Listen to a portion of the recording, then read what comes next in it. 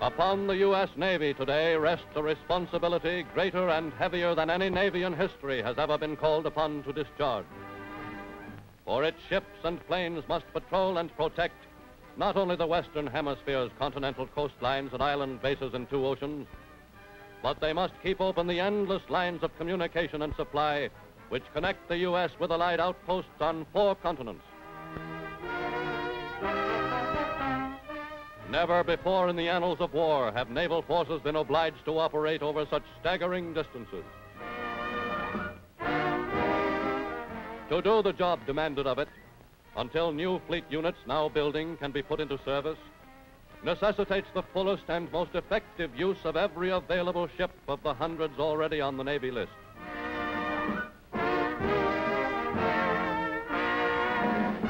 From its own operating bases in the Western Hemisphere, and from new bases now being established overseas, units of the fleet are playing their indispensable part in the war.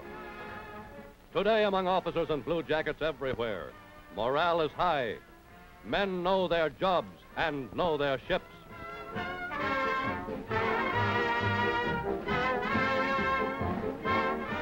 For in the years before war, the Navy's growing personnel, carrying out an exacting schedule of tactical and gunnery exercises, had been developing a high degree of skill and efficiency, while the Navy itself was rapidly expanding.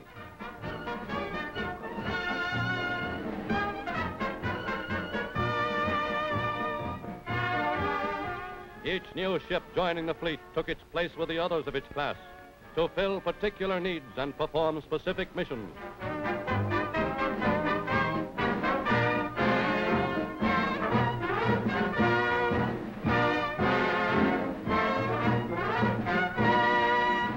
And in support of its ships at sea, the Navy was building upon shore a vast and widespread organization of supply and repair. For without access to sources of fuel and ammunition, a man of war is of little use.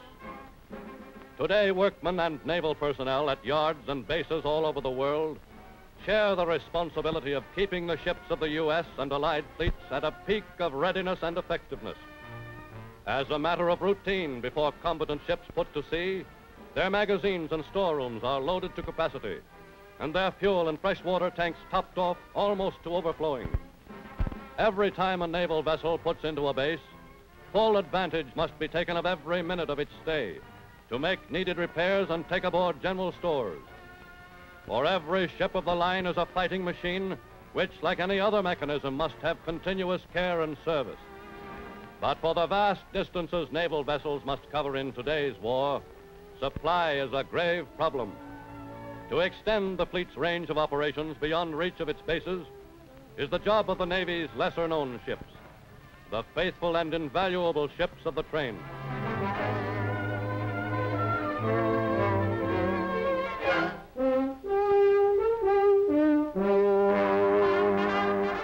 These auxiliaries, tankers and beef boats, transports and ammunition carriers, hospital ships and repair vessels, form the Navy's mobile and seagoing supply bases.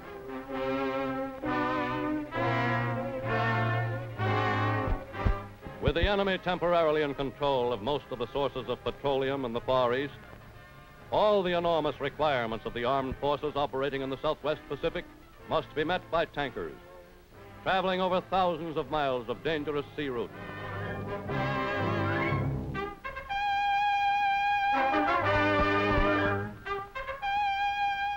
The Navy's tenders, motherships for submarines, destroyers, and seaplanes, are invaluable in today's war of great distances. Of major importance are the seaplane tenders, which enable patrol bombers to double their effective range.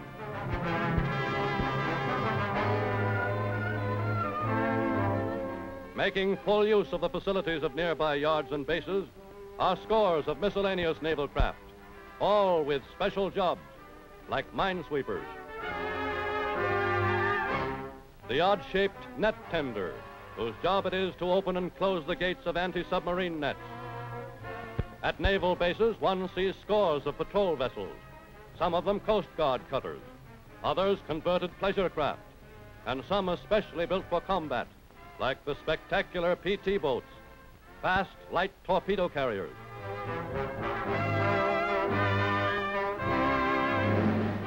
But all the ships and bases of the Navy merely augment and support the battle line. Still the measure of a nation's sea power.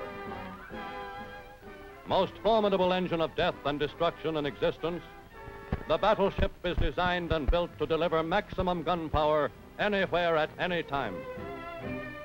On battleships, all fire and ship control areas, turret guns and magazines are encased in a protective shell of thick armor plate. In addition to the main battery of large caliber guns and the secondary batteries, battleships have dual-purpose guns for defense against aircraft and light surface attacks.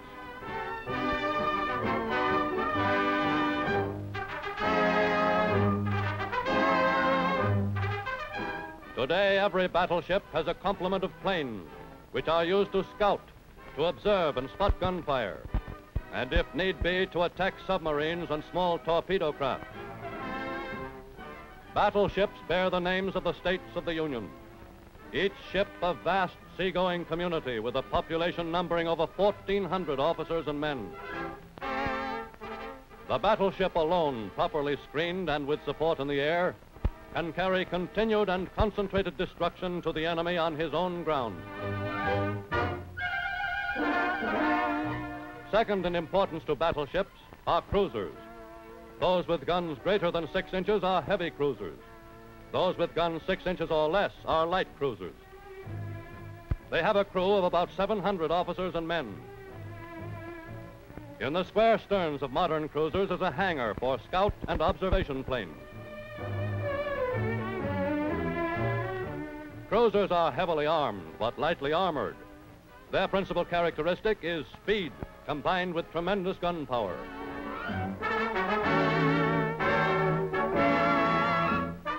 The cruiser, whether light or heavy, has a speed of over 32 knots.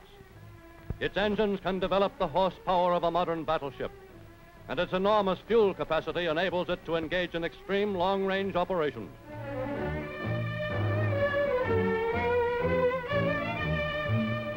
Cruisers are named for American cities, like New Orleans and Nashville, Milwaukee and Marblehead, Pensacola and Portland.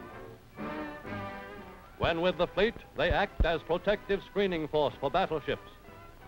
Together with planes, they are the eyes of the fleet, its scouting force. Divisions of cruisers are ideal for hit-and-run attacks